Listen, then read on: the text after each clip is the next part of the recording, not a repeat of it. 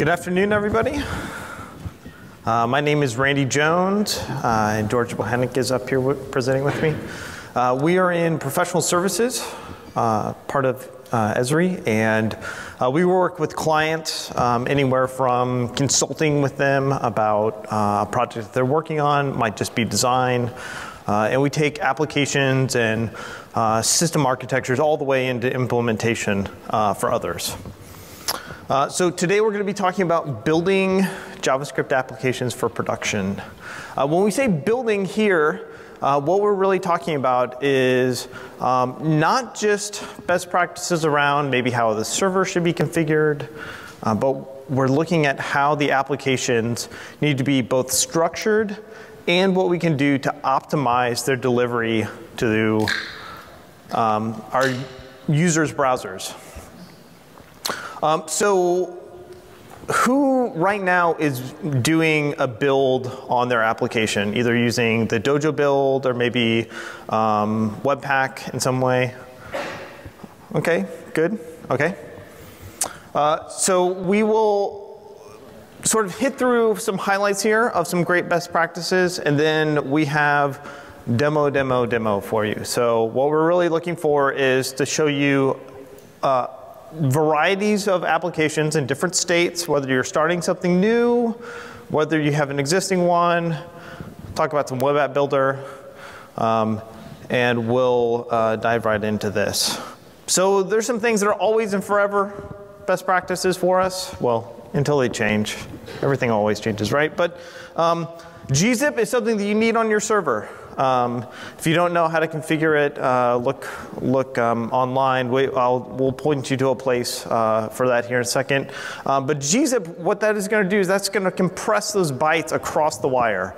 Your file sitting on disk might be 50K, but it might only be 10K across the wire when you've gzipped it. The client can decompress that really fast and then do that. So that can save you money, can save you time.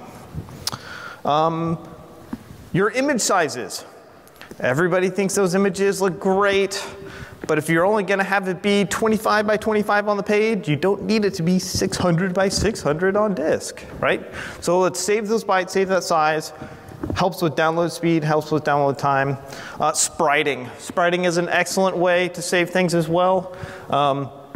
Spriting is a technique where we take individual images, like we're showing down here in the bottom, and combining them all into a single image, and then using CSS to just show the one that we want.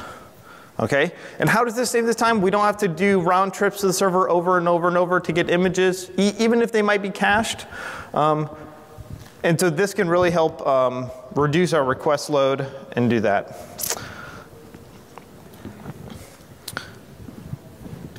And then we finally have our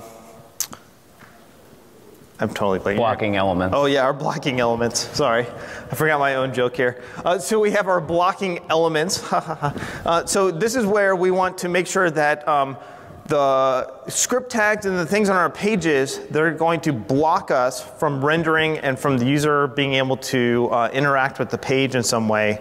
We want to make sure that those are put at the appropriate place on the page, not the bottom, so that as the page is loading and rendering, we're going through things. Some other great best practices, you can analyze your site using Google PageSpeed Insights, Google Lighthouse. So these are two great tools. They're run in different ways, and they focus on little different elements of things. PageSpeed Insights, that's a web page. You can go in, you just put in your URL. It'll tell you all the things that are wrong with it, whether your images are too big, whether your script needs to be loaded in a different way. Google Lighthouse, that's built into Chrome developer tools. It has a little more of a security slant on it, I would say. So using these in conjunction together can really help you improve your site as well. So here's a really good GitHub site here. Well, no matter whether your server is IIS or Apache or Nginx, is a great way to make sure that you are using an optimized set of configuration for your web server. So that's going to help you deliver your content to the users in the most efficient way possible. That gzip compression that we were talking about earlier is just one of those many things that can help you with that, cache settings, etc. So George is going to start talking to us now about our applications and how we get the build part into this. All right, thank you. You want to switch me over there? All right, so the single largest change that we found when you're moving your application into production is to build everything out. And what we mean when we say building things out in a production application, we're talking about compressing all of the JavaScript files and bringing them down into individual layer files. So when we're developing, we're looking at many different JavaScript files. We like to keep things encapsulated, separated, everything like that. But for every network request that you load from the browser, you're going to take a hit on performance. So bringing those things together, really limiting your network requests, drastically improves performance. Generally, we've leveraged the toolings that come with Dojo.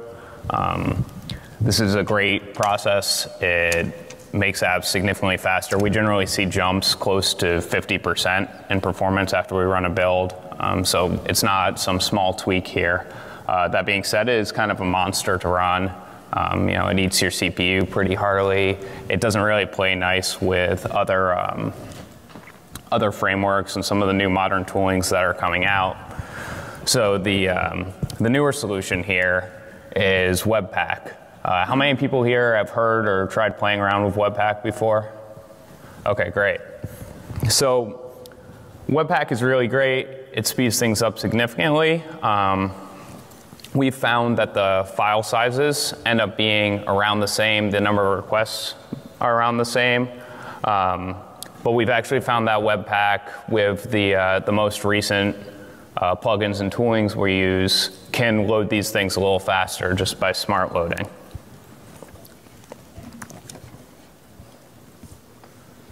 We're going to switch over here. We have a version of the same application, and this is an application we built to just kind of test out some of these built things. It's a legacy style application, so it's not using the latest patterns. It's using things like digit templates. It's using things that have been around for a really long time.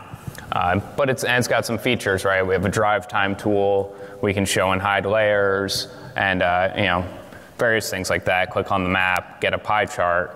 And you can see on the right there the different requests. Is that the? This is the Dojo. So this one was built using the Dojo build toolkit, and you can see there it's got pretty good load time. It's got small amount of files, but compared to the Webpack build, they're pretty close. So it's kind of pretty similar. Either one you're running will be good. Switch me over back here. The main thing you're going to consider, if you're already using the Dojo build on your projects, you have a large project, you've invested time into getting the Dojo build working, you probably don't need to rush and switch over to Webpack just yet. If you're using 3.x, Webpack's not going to work for you. And if you're using a version of the JavaScript API before 4.7, Webpack's not going to work for you.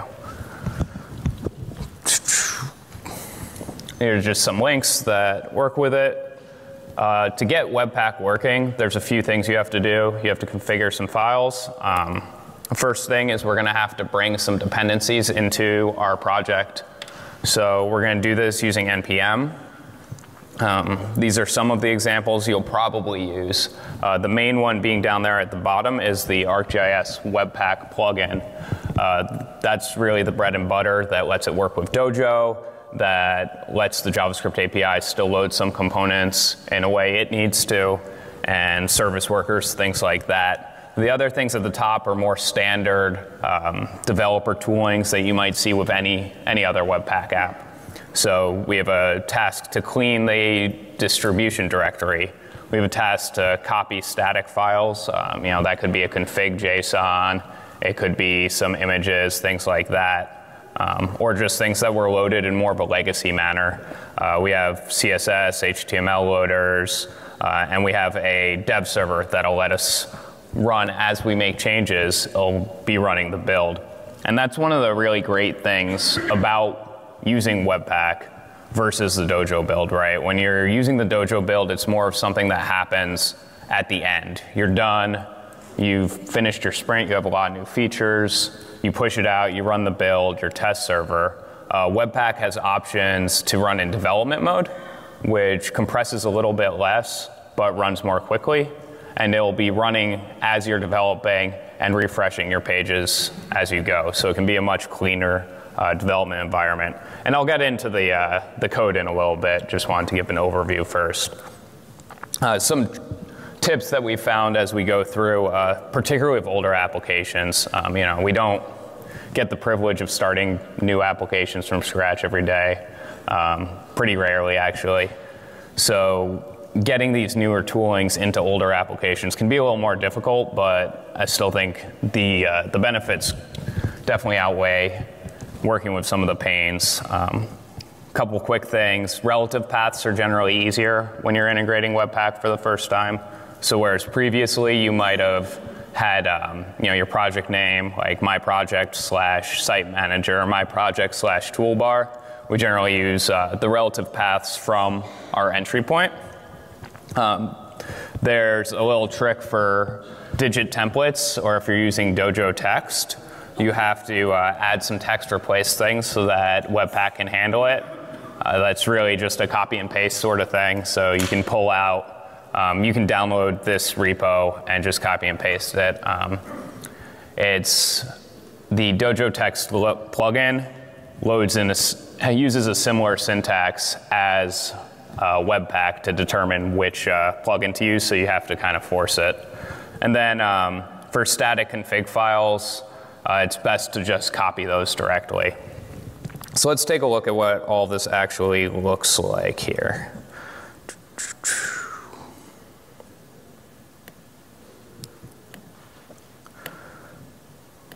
First of all, I've got my package.json, and that is something you might see. We have some npm test scripts here that'll let us run our tests. It'll let us run a dev server. That's what I was talking about earlier when I said it's going to refresh our page as we make changes. And then we have a production build as well. And we have all our dependencies that were part of that last thing.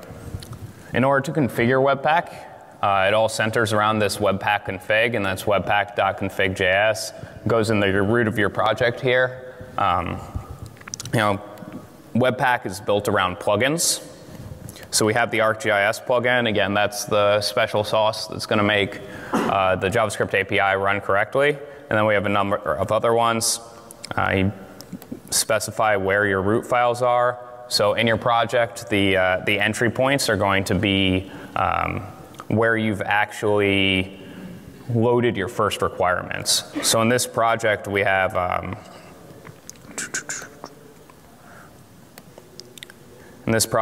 index.js, and if I pull up index.js, we can see it in turn pulls this site manager and just runs a quick initialization function. The site manager itself then has a number of requires, so that's loading a lot more, right? We've got the map view, all of the standard things you would expect. Info grid, some custom toolings there. And that Webpack goes through, pulls each of those requirements, and brings it into bundle files. So if I go in here and I say that I want to start my dev server, it's going to go forward, it's going to start compiling them all together, and it's going to work through these plugins one by one. So let's just take a look at what it's actually doing here. The first plugin is going to be a clean Webpack plugin. So that's going to delete anything I have in a distribution folder. That's not really something we have to worry about in dev. Then we have a copy Webpack plugin. That's going to go ahead and copy everything I have in data and images into a static folder. We have that replace I was talking about for dealing with templates. And then we have the ArcGIS plugin that's going to go and build the JavaScript API. We have something that's going to insert everything back into our index.html, our CSS, and our CSS processing finally.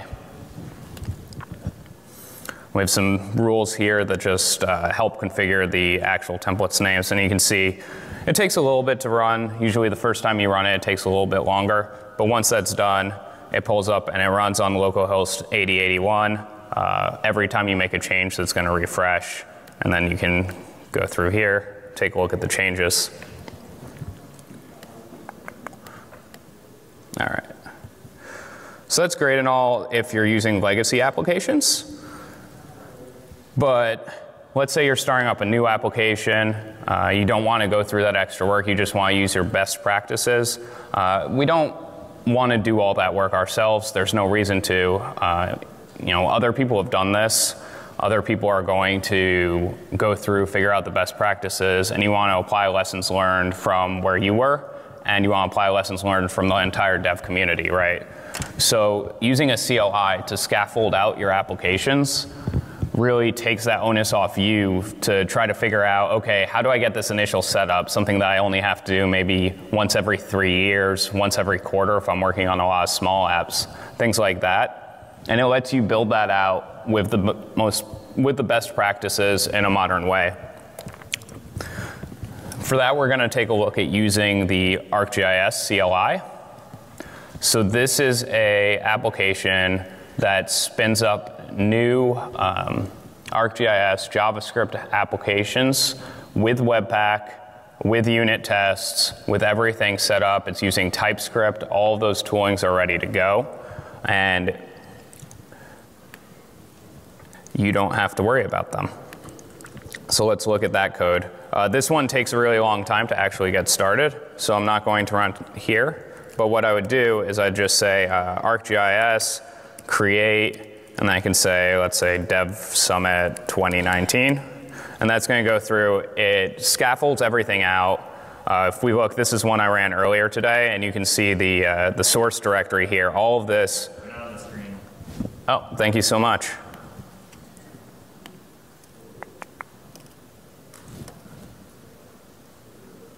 All right. That's a little better, huh? Okay, so the scaffolding directory, you can see here all of the source. It's running a little further. It runs npm install after it goes. We have our config.typescript. That's all the different TypeScript config. We have down here that Webpack config that I was talking about earlier. This one's a little different. It works directly with the package as it's meant to be set up. We have our entry file. And we have the widgets set up in a very modern way, right? They're using TypeScript. They're using this sort of TSX file that lets you use return HTML directly from your render function. This is a really great way to include templates in your application. Works very well with Webpack, with all the other modern toolings. Things like integrating into frameworks, you'll see a lot of things like this. But really, this is an easy way to get started. You don't have to be Googling a million things, and you can just go knowing that you're using the best practices already. It's kind of similar to what Randy was talking about earlier with those server configs. Let someone else figure that stuff out, and just so you can work on the processes that are specific to your organization. All right. So what about Web App Builder? Right, Web App Builder is kind of akin to the JavaScript API, right? It's a strong application with a number of widgets already built out. We're using 3x, so there's no way we're going to use Webpack for that. We have a tool that runs the Dojo build on widgets or applications that you've built with Web App Builder. That's going to, again, really decrease your size. One thing to note when you're running this build, when you're running Dojo builds, do not run them on production servers. They use a lot of CPU and really eat up your system resources. All right, and with that, Randy's going to talk about pulling all of this into production in more of an automated way and how you can really integrate into your source control and get things running smoothly.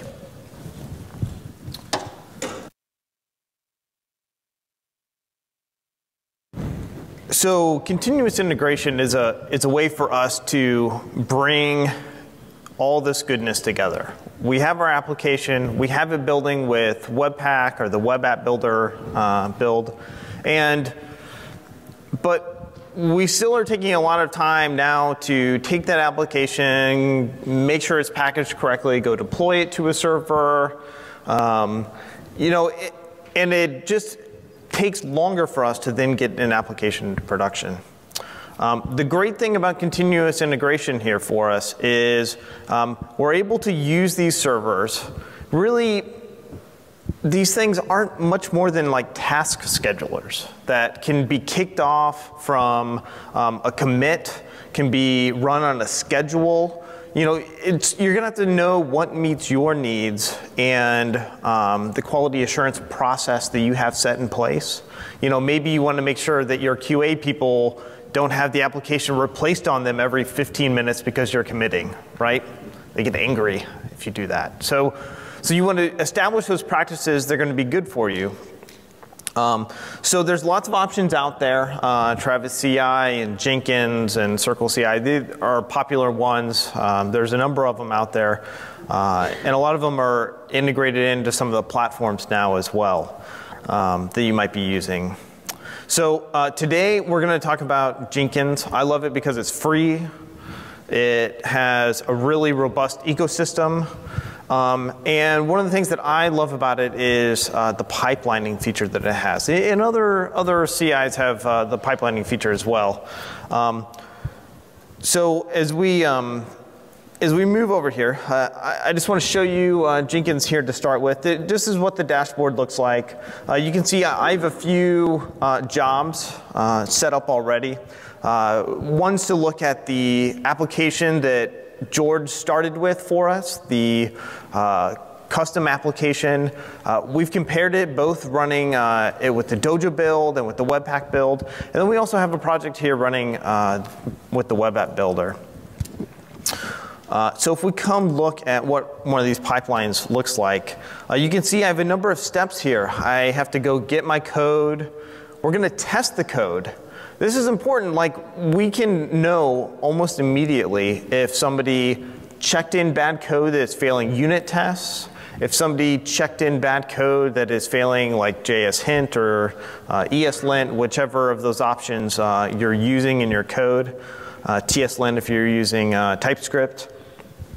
And once we know that we're passing that basic function of the unit tests, only then do we really go to build our application and start pushing it into testing to make it toward production. So right now I have my custom Dojo application. I have it deployed here to my QA server that I have running on 8080 here on my machine. We can reload it. I can see that my application is working. Maybe it was the high transportation feature that I just added that I wanted to check out.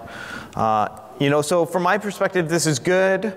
We can pretend that the QA has been completed on this now. And what you can see here is in my pipeline, I have this step in this paused state. It's waiting to deploy it to production until I'm telling it that it's ready. So I can it has two options for me here. I can abort this. Maybe I found something wrong and I don't want it to keep moving all that way. You know, or I can tell it to proceed and tell it to go ahead and deploy to production. So we're going to do that. You can see from the previous job, it only took a couple seconds to do that. So now we're at 5 seconds. And my production application runs over on 8081 here for our demonstration purposes. And you can see the application's running. It's looking great. So my burden to get this application in production by using the toolings that I've built within the application to deploy automatically to my web server. This could easily be S3 because this could easily be a copy and a paste to a place on server. I'm using Tomcat in this case as my backend web server, and we're deploying it through the manager application here as well. So what does that actually look like? If we look at our job here, this is one of the nice things. We can replay it. And the good thing about the Jenkins pipeline here is everything lives in my source code repository. So that means that if my server dies, all I have to do, set up my continuous integration server, check it back out, and it's ready to roll. So you can see here we have a few commands that run each time, and these should be familiar commands from what George was doing earlier. You just see we're running npm installs to get all of our dependencies.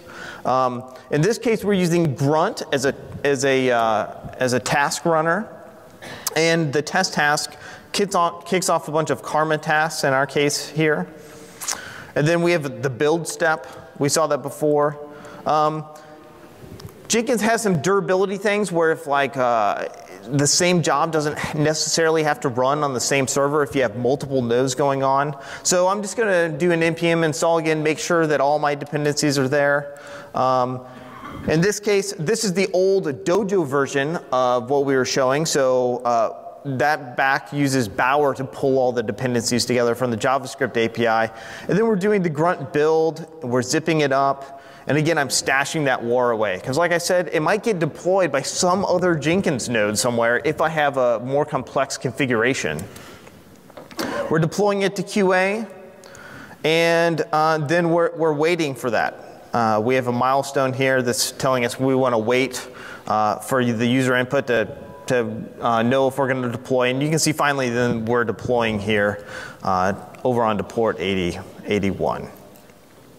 So this way we can take our applications, we can do this build goodness, get them fast, get them tested, and get them into production faster than we ever could before. And so this is a great workflow. This is a great tool that you might invest in. And like I said, it's free. That's one of the great things about Jenkins here. So we have this application. We have it in production now. What about a web app builder situation? Web app builder apps are more complex. Most people are probably using the developer edition if they're creating something more complex that they're deploying, not just using it within Portal, right? Or the application in Portal is really sluggish. You add lots of widgets, you have a really heavy application. This is where the web app builder build is going to make our apps start to shine.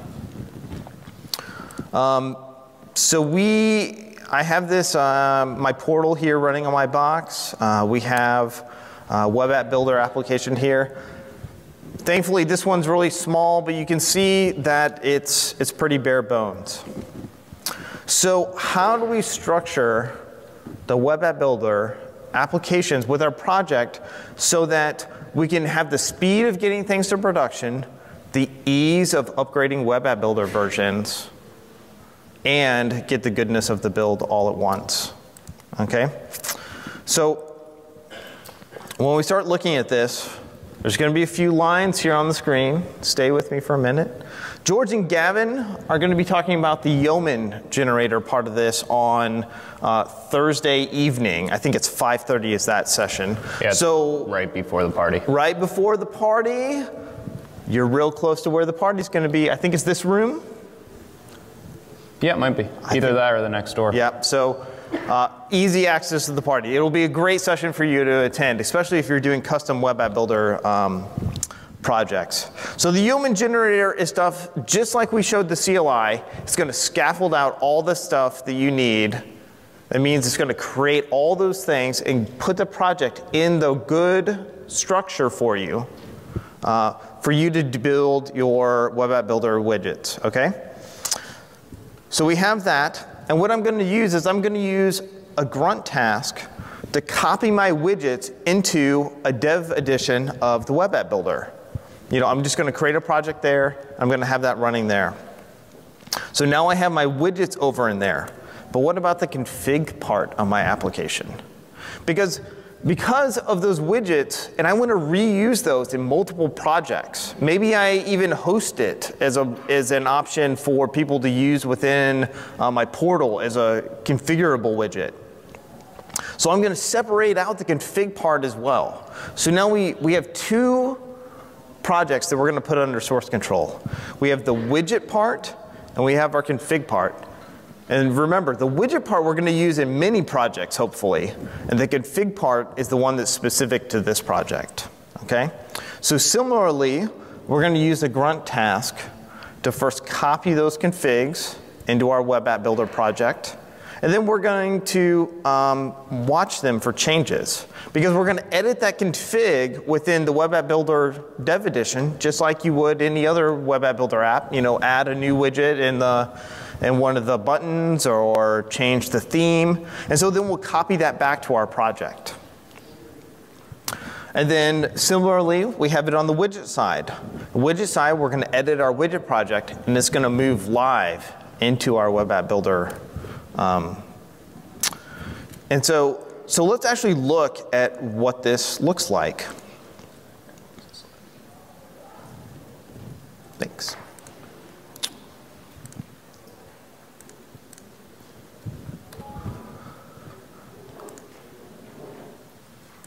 So the first thing I'm going to do is we have our Web App Builder widget project. And by default, the grunt tasks that I have running in this one, you can see it's going to copy my files over. And this is the grunt file that's created as a part of the scaffolding out. So it's going to, if it's TypeScript, it's going to apply the Babel to it and all that goodness so that you can use TypeScript to create your widgets. So we have that, and then we have our config project. We look over here, and when we look at our config project, we have a number of files in here that we have. Things that you are used to seeing. We have our package.json with all of our dependencies. But most importantly, we have our app configs. So I have the app configs here in a folder. You can see we have the normal config JSON. You can see it's nice and compact JSON up here. And then we also have the other configs. We have the configs for the custom widget that I created. You can see that I've also added the bookmark widget as a part of it. So I need that config as well. So we have a terminal here. Let's go ahead and we will do grunt copy, and we'll apply our config. And then we'll start our watch as well. So this only takes a couple seconds to run. And oh, that would do it. Let's see here.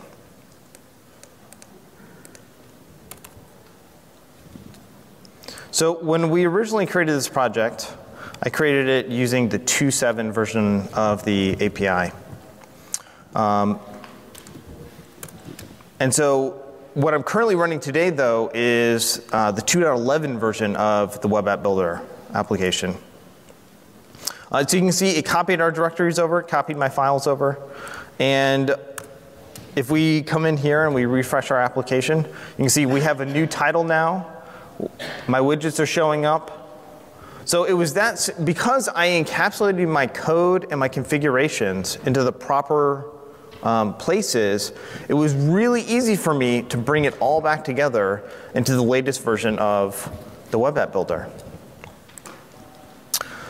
So now that we have the Web App Builder, how do we actually get this application that's now configured into production for us? I have a Jenkins file here that's been created. And much like the other one, we have a couple steps here. We have a build step, and then as the others are familiar, we can deploy it to QA and we can deploy it to production. So very similarly to what we have seen before, we have some copying around of the thing. So this is where I'm taking those separate things and I'm bringing them together. I'm using a Web App Builder app that has every single widget in it. Every single widget. Why is that? Because I have no idea what's going to be in my configuration. And I'm going to let the build take care of choosing the pieces that I need. Okay, so my production app is only going to have what I need, but I need to start with everything on the Web App Builder side. So then I've pulled in my custom widgets, and we're copying over the configuration as well. And you can see the build output here is going to be a zip file that we're then going to deploy into Tomcat. So if we come back over into Jenkins to see what this begins to look like as a pipeline, we can see our Web App Builder project here. And I have one that's on hold, ready to go to production. So you can see the pipeline being executed here. One of the nice things about Jenkins, we can come in here, we can see all the nitty-gritty details here. So you can see this log is pretty big. We have the Dojo build in this case in a verbose mode. So you can see it really, so we can dig in here and really see all the things that are going on with the build. It checks it out of the code repository, starts to bring everything together, and you can see it's copying the files around before it then starts the Dojo build. And then we have it so it cleans up itself. So this gets rid of all that stuff that you don't need anymore. So when we look at this Web App Builder application,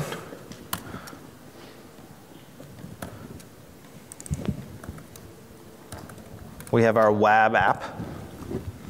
And you can see it has all the goodness here. And has anybody seen a Web App Builder application load that fast before? The Web App Builder itself is a great framework, but because of the way that they've architected the flexibility in the widgets and the themes in that configuration, it's not always the most efficient application. So this build really gives that to us. So we've seen this, and we saw the Jenkins file, but one thing you might notice in the Jenkins file is we just do an npm run build call. What does that call look like? So when we come back into our package, we can see that we have a number of scripts, like George was pointing out about one of our other projects earlier. And what's different about this one is, in addition to the grunt task to watch things, we've also set it up as an example of how you might do that in npm as well.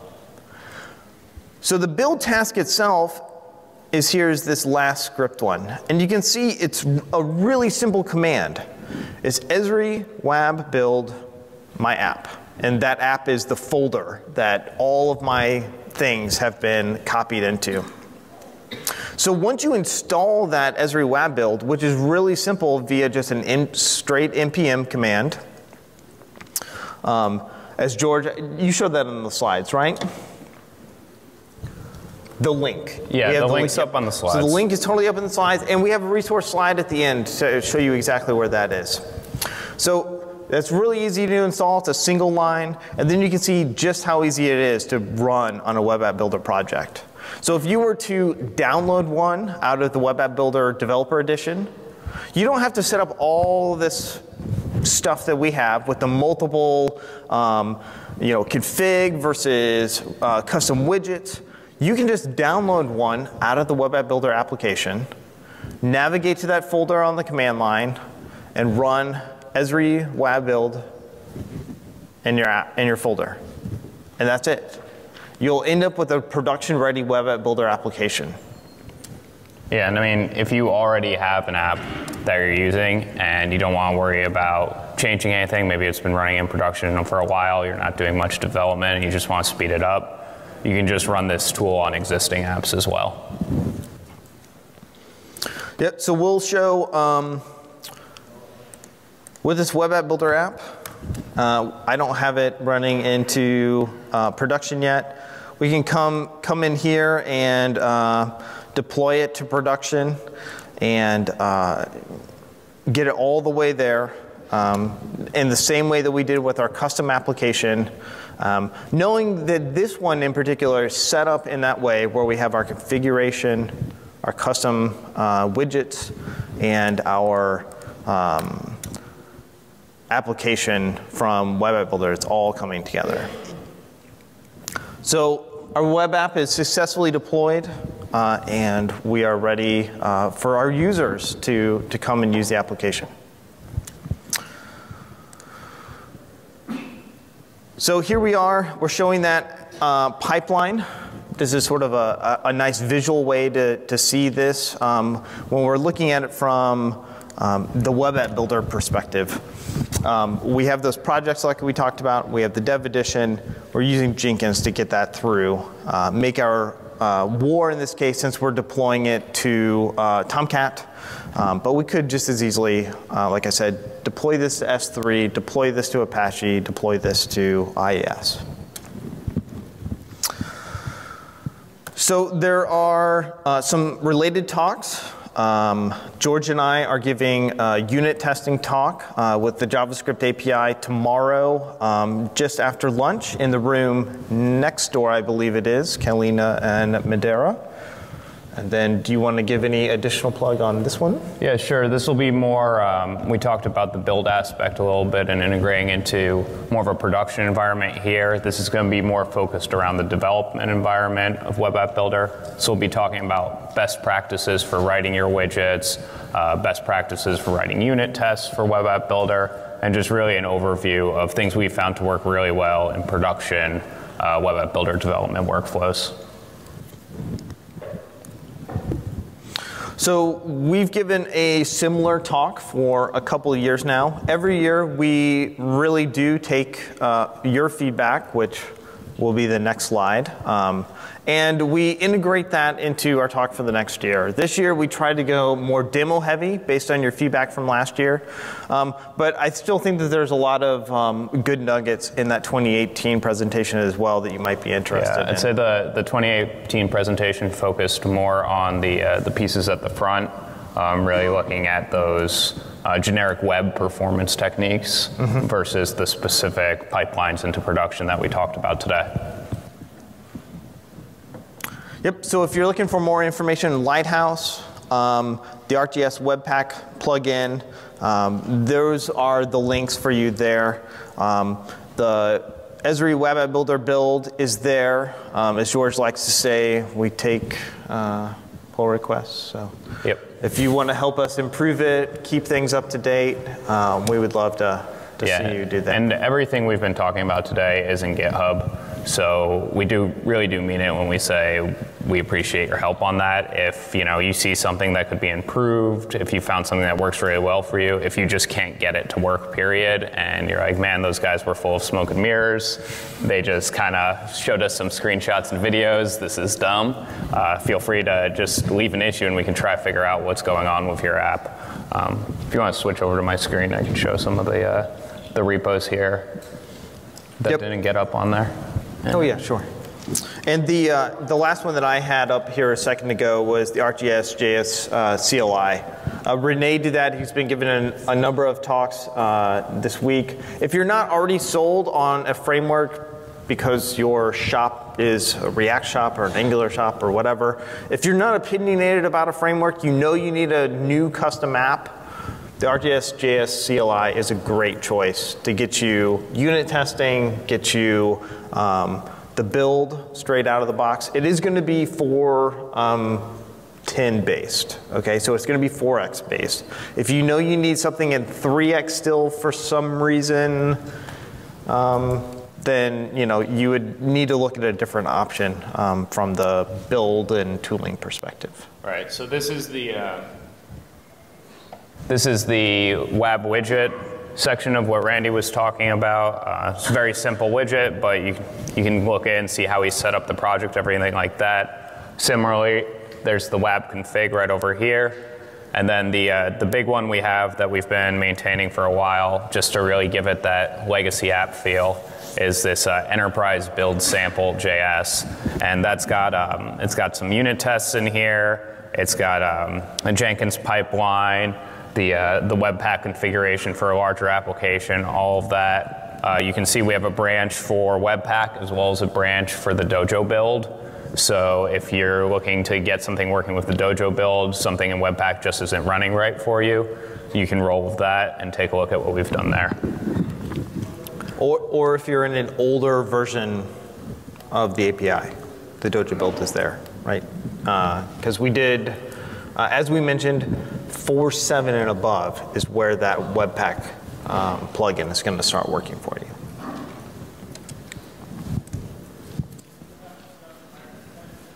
Right, and like Randy said, we really do take this feedback seriously. We try to change this talk significantly every year so that we're touching on different topics, and people that came last year can still gain something out of the talk year to year. But if there was something you really liked about that we talked about and you think would be helpful again and again, definitely let us know. If there was something you didn't like, let us know that too, and we can take a look and change things for next year. With that, I think we have a few minutes for questions. Yeah, in the back.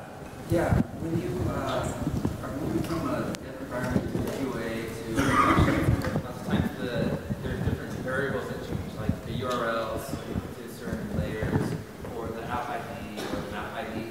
How would you guys handle that? Yeah, so the question was, how do you handle different environment configurations as you're moving from QA to production, test, staging, things like that? And the answer there is, at least what we usually do, is we have separate configuration files, and then we'll have options in the build that can replace to point at one of those configuration files. And you can just store all of those configuration files right there in GitHub. For things that are a little more sensitive and machine specific, you can store them directly on the server and just make sure they're in your git ignore file so you never accidentally upload them to Git. Yeah. Expanding on the idea of the Jenkins pipeline, in that production deploy step, all I would merely do is take my artifact of code that I know is good, and I would replace the configuration file first before I go deploy it. Does that help? Great. I think there was one up here. Yep. Yep. Is there, for the Esri web build, is there a minimum version of the web I need to be using? So the question is, for the Esri web build, is there a minimum version? That is a great question. So I'm not sure. The latest release has been tested at 2.11. If you find it doesn't work for your version, let us know, put an issue in. Yeah, we're at 2.4 for a range of reasons. Okay. Okay, one thing you can do too is we can look at making branches for you for older versions that we have, and may go back in that commit timeline. So can you go on and make an issue on the repo? We did actually. Okay, great. Thanks. Yeah, I think the initial time that we created that, it was after 2.4. Oh, really? Yeah, so. Yeah, but it might be something simple, so we can take a look. Usually what happens from version to version, the only thing we have to change is there's a Dojo profile that lists out all of the main classes that Web App Builder uses, and a lot of times new ones might be added or things might be taken away version to version, and we just have to adjust that. It's like a missing include or something under GIMU. Yeah, so it's probably just adding that to that profile file. Okay, cool. Yeah, there was, I think moment is the common one that seems to coming in and out a little bit on us. Were there any other questions? Yes. Using the Dojo build, and we have a lot of layer definitions that came out of the sample for the NPM build, and we're just not sure whether those are for the sample case, or should we be changing those? I'm talking specifically the Esri layers. Oh, so you're talking about in the Dojo build profile, the include set of files that we have that maybe you wouldn't expect because you would think the dependency tree would find them? Is that sort of what we're driving at? Well, it looks like there's a lot of lazy load going on, so I can understand why layers are important, but I don't know what's going to be pulled sooner or later. And for example, if I'm referencing something from my code, it's going to pull that code in, but maybe one of those other layers is also pulling that in, so I'm getting duplicates in. Yeah, so the reason in the Dojo build that we specifically include a number of the JavaScript API files there is the way that they lazy load a number of those. We decided that we wanted to include them in the Dojo file that's built. Yeah, and you can see here this is the current layer file. Is this the one you're using? Similar, probably. So this is kind of like what we found to be the bare minimum. The only thing that's really specific to our project here is that one right at the top, the build project / site manager. And you would just replace that with your entry point on your class. Everything else we found doesn't quite load right unless you include it manually. But you shouldn't need any additional Esri classes in there. It should just be pulling it in from that dependency tree. Okay, so we used a profile that came from, is it the ArcGIS API tools? Okay. Oh, yeah, the resource. Yeah. Renee's resource repository. Okay, yeah, I think part of that was to just give like a sample of if you wanted to use things in an HTML file, maybe you didn't want to have it go through the whole tree definition and give you some an idea of how it works, basically. So you don't need all of those Esri files in there. Yeah. So this example is from that enterprise app that we've been using. So you might see if you can pare down that list and see if this works for you still. All sort of depend on what features you're using and whether you would need them or not. But yeah, I mean, obviously that's the smaller the better. Yeah, that's a pretty easy one to debug too, right? You just delete all of the packages, and when you get an error about a specific package, add it back in, right? Well, it's not so much errors, it's how many requests am I doing? Yeah, so if you really want to test your build to see that it's doing what you want it to do, take out that reference to the JS API CDN, and so that way it can't make requests, or disconnect from the internet and see if you can still load your application. Yep. I think there was a question over here. Does the Dojo build work with just widgets? So we call it just a widget that says deploy to all. So the question was, does the Dojo build only work on widgets? And by widgets, I assume you mean the digit widget? So let's say you built a custom widget that you build a host someone else deploy to all. Could you build just that widget in isolation? Yeah, you could. So the Dojo build, what it's doing is it's just looking at that require statement and just kind of packing that all into one thing. So yeah, you could do that, and then you would just, but you would want to make sure that's getting saved to widget.js. Web AppBuilder is obviously very particular about where the files are and where they're loading. Yeah, like if we look at this as an example, you see we're packaging it into Dojo here, so that means it's going to write out it to Dojo.js. But you can see we have the boot true there, which means it's going to have all the extra stuff related to the loader. So if you were to change that to like your widget and then just have the include be your widget, and if you had any lazy loading dependency similar to this, you would do that, and you could. Yeah, one other thing that you might want to look out for if you're doing that, you don't want to load too much, right? So you can make a separate layer here that has a number of things you know are going to be loaded by the Web App Builder, more of the generic Esri type classes, and then you just add a flag to this Dojo, not to Dojo, but to your widget section, and you can say excludes and that other layer name, and it'll assume it already has access to those classes, and it won't include them in the build. Yeah. And I think there was one over here. Yep. When you were saving your project, when the actual application, you're saving configs, and you bring those over into the Web App Builder server apps directory to create the application. Can you go into more detail about how is it creating the application from scratch in Web App Builder? Are you pulling all the dependency widgets and themes from those configs and creating the application?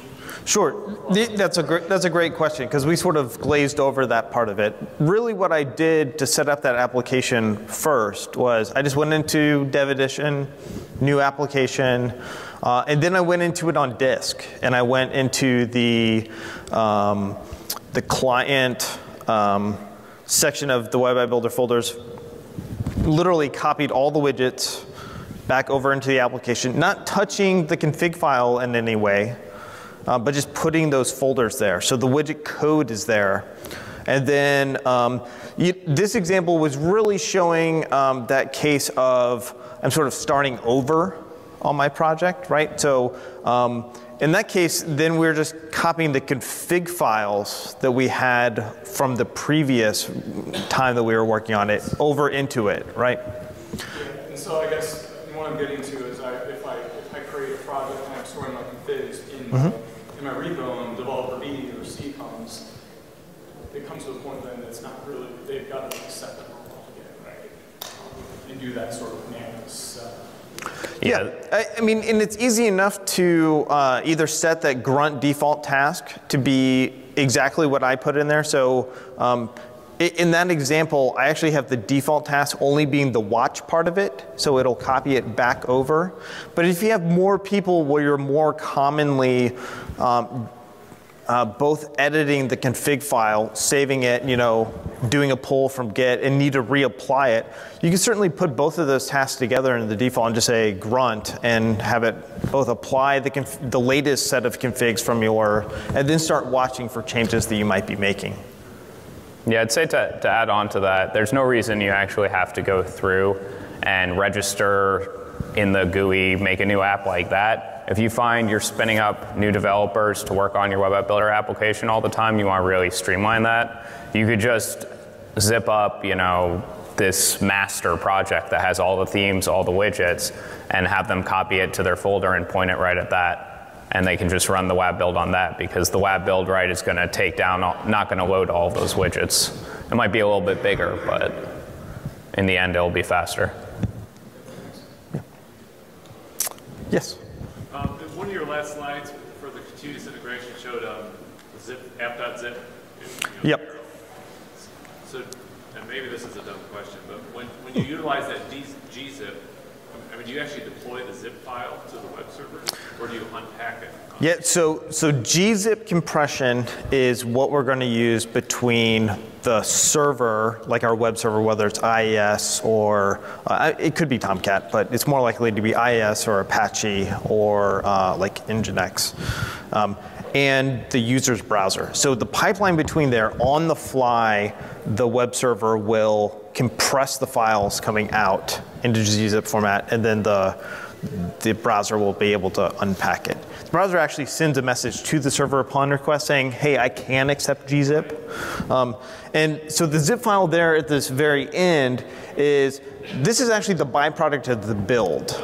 Yeah, so the build, so this is normal zip file like you normally think of. And when I said WAR earlier, so WAR files, jar files, like all these fancy file extensions, they're just zip files. And so the WAR file is just a special zip file. This is just representing the WAR file that was. It sits on the web server. You don't have to unzip. Yeah, so with Tomcat, how it handles it is it'll just automatically unzip it for you and deploy. Whereas gzip is more specifically something that happens for transit, and that's going to happen on those individual files. It's usually like a one-line config in your IIS or Apache. Yeah, the other big place that gzip is used is more in the Linux world, like, you know, a gzipped tar. All right, any more questions? Yeah. If I needed to do something like really customized, would it make sense to just like start an app with the Web App Builder and then just take the code from that and modify it? So the question is, if you want to do a heavy customization, does it make sense to modify something you've already just created using the GUI? And I'd say that depends on what you're modifying. Are you modifying widgets, or are you trying to go in and modify more? I would need to have a radial menu, which I don't think the widgets would support. Like a theme? Okay. Yeah, I mean, so there's no reason you can't just download an app and start working with it. I would say when you start to get into heavier customizations, right, if you start to look at the map manager, the config manager, that may be a sign that Web App Builder is maybe not the right answer, that you want to start looking at the ArcGIS API and building with that. You know, upgrades are going to be a huge pain for you if you start getting into those classes. Yeah, but if you're able to do it within the widget side of the house, it could be a good choice. Yeah, so I think we're at time. George and I are happy to stay around for a few more minutes. If you have other questions, feel free to come up. We'll also be at the island almost all day tomorrow, except for the presentation times. The or shortly JavaScript therefore. island. Yeah, and we're at the JavaScript island this week. Thank you all.